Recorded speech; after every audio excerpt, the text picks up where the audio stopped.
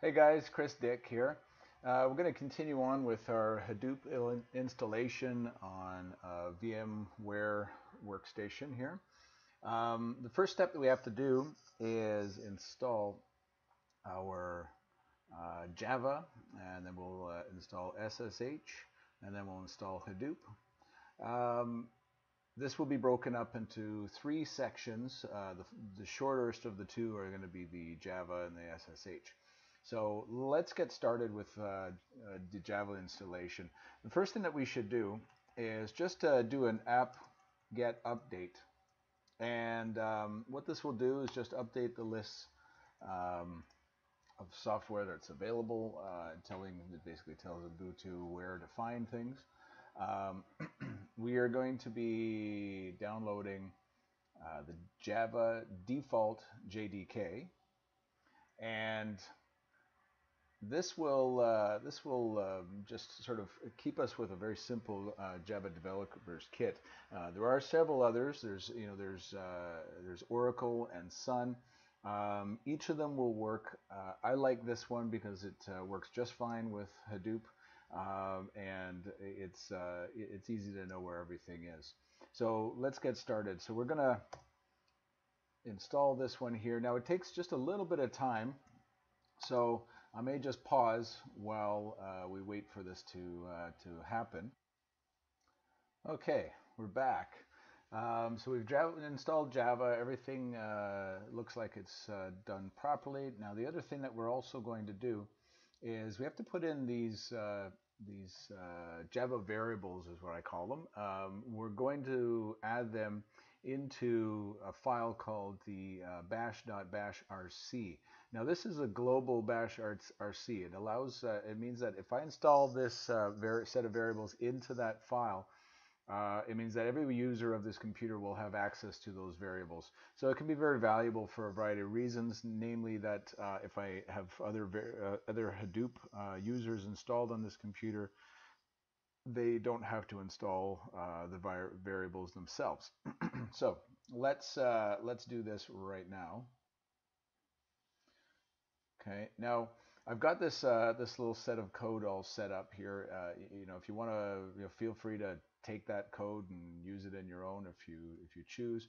What it does here, the first thing that it does is it's going to set the ownership of the bash rc file to Ubuntu. That's the current user. That's me. And then it sends out these entries one by one into the bash rc file as well, and then it returns the ownership of that file to root. Right? I don't usually like messing around with permissions. It gets a little ugly if something goes wrong. But in this case, it's much easier to just set the ownership and set it back. There's no change of permissions. So let's go ahead and do this. Okay, we paste it in, and you see it executes it right away. Now what we do want to do is we want to look at that file and make sure that it actually that our changes took place. And we'll just cat that out to the screen, and there you can see it right down here. We'll just make sure everything says the right thing, and so far so good. Now you'll notice as well that my Java home is pointing to user lib jvm default dash Java. Now default dash Java is actually a shortcut. I'll show you in the file manager here. It's good to know this because the reason you kind of want to do something like this is that applications like Java update fairly regularly. So if I'm relying on Java Home to be accurate all the time, and I have it installed, which I will have it installed on several, like that variable will be used in several initialization files. If I update my Java, well, that would mean if I've got 100 applications using that variable in 100 different installation files, that means that I would have to go through 100 different installation files and update where Java actually is.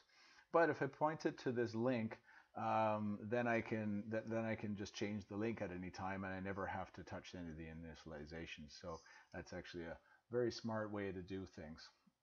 And this link, just so you're familiar, it actually points to this folder right here, which is right there. Okay. All right. Looking good. So the next thing that we're going to do is I'm going to shut down my virtual machine. You can choose to do a reboot. It's just if you just do something like this, sudo reboot, that will work just fine. But what I'm going to do at this point is I'm going to take a snapshot. So I'm going to shut it down because it is quicker to do it when it's shut down. Otherwise, VMware will sort of be running in the background taking snapshots. So let's go ahead and do this right now. So we go to snapshot, take snapshot, and I'm going to say Java installed. Okay, so that's done. It's very quick, and as you can see, the snapshot is listed right here. So if you're doing it in the background, it takes a lot longer, a few minutes to do. So let's power up that virtual machine again. Okay, we're back up here. We'll log into Ubuntu, and what we're going to do is just test our variables, make sure that they actually took place.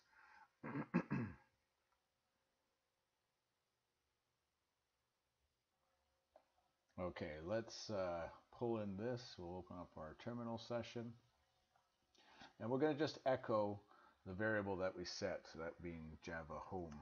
Okay, so we look for, we do echo Java home. Looks like we're spelt right. Good.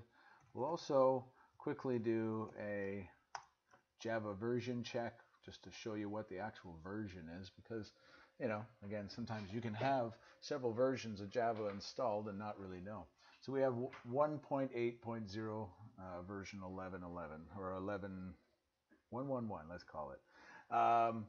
So that's my end. That's the end of this Java installation video. I hope you enjoyed it.